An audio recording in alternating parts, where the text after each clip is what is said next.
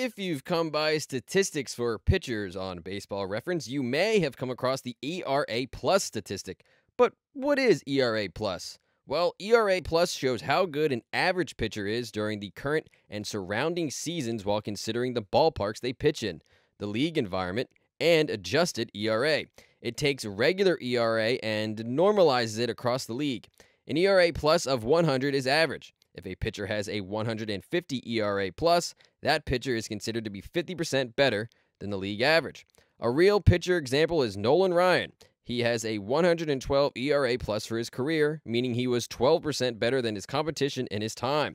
Andy Pettitte has a career 117 ERA plus, meaning he was 17% better than his competition in his time. If a pitcher has an ERA plus of less than 100, for example, if they have a 75 ERA plus, that means they are 75% as good as the average pitcher. That, in simplified terms, is ERA plus.